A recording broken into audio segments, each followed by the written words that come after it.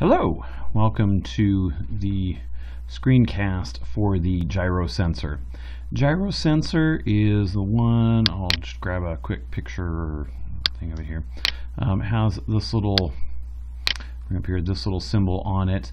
Another place I'll go is to the, let's see here, go to more information here. It'll just take you to the web here. We'll see if this pulls it up here. Gyrosensor, you can see a picture of it. Basically the gyrosensor in a nutshell, there we go, gyrosensor looks like this. It allows you to kind of go straight, measure the rates of angles and kind of compare those angles and stuff like that. It defaults to port 2, although you can put it in any numbered port. What we're going to be using the gyrosensor for is to do some turns and do a little activity, little kind of learning how to do more accurate turns. In earlier classes or 6th grade classes, we programmed the robot to do a turn. In here, we're going to use a sensor to get a little bit more accurate of a turn. I'm going to show you two different programs. I'm going to minimize that. So basically what you have here is for me with the sensor block. I like to start with this one because I like to reset the gyrosensor. It's a good habit to get into to reset that because it kind of keeps track of where it's at in space, and also the spinning of the Earth can have an effect on the sensor. There are a couple of videos in the Google Classroom About tab. There's a gyrosensor playlist that you can work with. That gives you some more information on kind of resetting it, calibrating it. I'd recommend, if you're having trouble with the programs that I show you tonight or today, to check those out.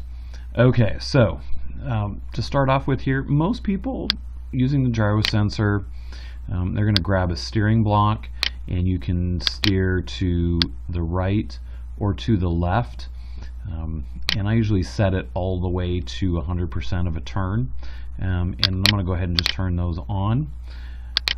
Now you can simply do a simple program of compare gyrosensor to the angle you want it to turn, and then go for let's see here, and then turn the motors off. That gives you a very simple turn. However, it's not fairly accurate. I'm gonna go ahead and pause the video here for a second and see if I can set something up so you can see, you can actually see the angle. So hold on a second. Okay, welcome back. So you can see down here I've switched from the general information area to the port view, and you can see the various ports of what I have them here. I have a touch sensor in port 1, port 2. Port 2, though, it shows you out of negative 184 degrees of the gyrosensor. Now if I pick up the robot here and start turning it, you can see that it changes its angle. So that's where this sensor block comes in handy. And I'm even going to throw in a wait for block here just to get it to wait for it to reset. And then you'll see. So watch the area right in here, because I've got it set to turn for, I want to set it to turn for greater than or equal to 90 degrees. And we'll run that program. And you'll see it turned, and it turned to 109. So it went greater than or equal to 90 degrees. Not very accurate though. So I could get, if I cut down, see if I cut down that wait for block here and see if that has an effect. All right, ran the program. You see it's still same turn. And a lot of that is because of momentum. So what, but again, very simple program. You can see here's the simple gyro program here of what I did, same thing that I did here. Oops, sorry about that. If I take out that wait for block, even as I showed you in the simple program, and there it went a little bit more than 90 degrees, but it did reset itself. So I'm going to turn it back here to my starting point, not that you can see it.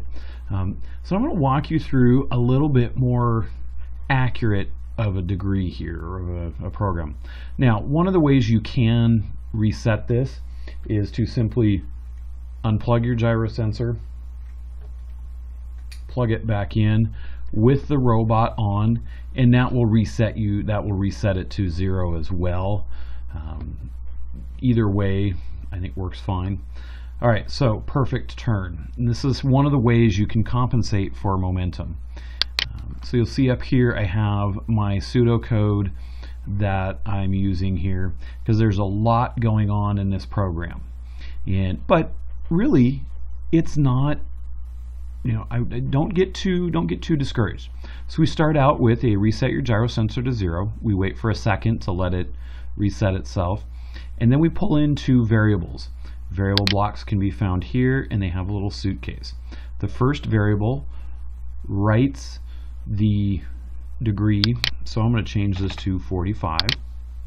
I had it set for 90, so you can just go in and I'll change it back to 90 again. And then I have another variable. The first one writes it, so this is where you can input what that variable is. The second one reads it out, and this is where you have your data wire that comes out, and we're going to put it into this block here that I'm going to explain a little bit later. Now I have a wait for, or a loop block that's looping for the desired angle. Now I have the sensor block here, that the sensor block is going to measure the angle. And what I'm going to do with these 2 data wires is now I've brought in the 6th block, which is a math block.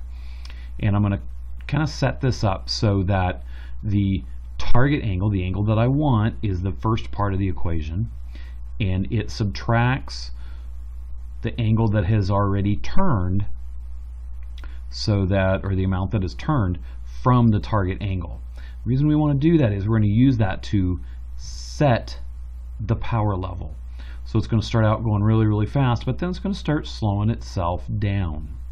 So as it gets closer to the desired angle. And then I have the loop block here where I'm going greater than or equal to. I can go greater than, let's see, greater than 8. Now you see I have it 87. I'm going to set this to 90, and I'm going to let you see what actually happens when I run this program. Okay, so I have it set for 90. My target angle is 90. I want it greater than 90 degrees, and I want it to stop. So I'm going to start by, and I'm going to run this program.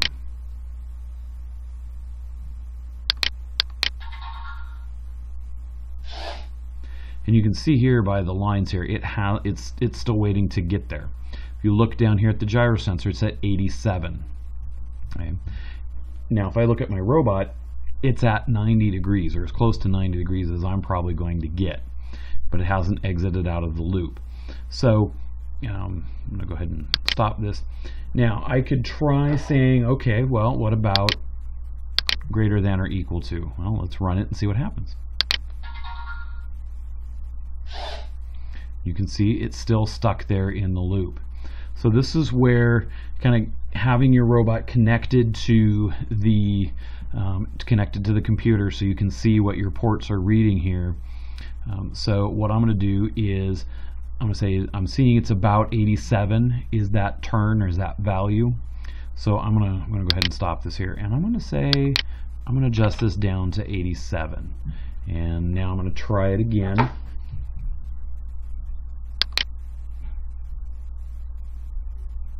Oops, sorry. And you can see 87, 87. It took it out of that loop, and it actually stopped. So, I can tell it stopped because there is no, candy cane like stripes going on up here. So this is a little bit more accurate of a turn than the simple gyrosensor program that I have here. I have. I'm going to challenge you a little bit. This was turning to the right. I want to see if you can write this program or this program and make it turn to the left. What adjustments do you need to make? What changes to the data blocks and the math block to make it turn to the other direction? You can also you can play with the wait for here.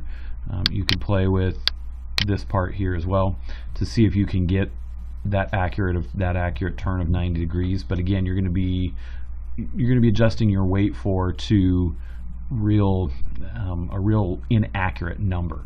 So I'd recommend you use the perfect turn, whatever you find a little bit simpler. So task 1 is to do a program like this for a left turn, and then check Google Classroom for activities, an activity that will take you through the gyrosensor a little bit more in depth and set you up with a kind of a lawnmower program. You're also going to be adjusting or building a different robot, and I will get the instructions for that. Or, you know what, I guess I'll challenge you to build your own robot that can handle turning. You're going to want to make it so that it can set up and have a gyrosensor, ultrasonic sensor, and a touch sensor, because we're going to be using those in weeks to come. All right, if you have questions, feel free to email me at jgarrett@fifeschools.com. Good luck and happy programming.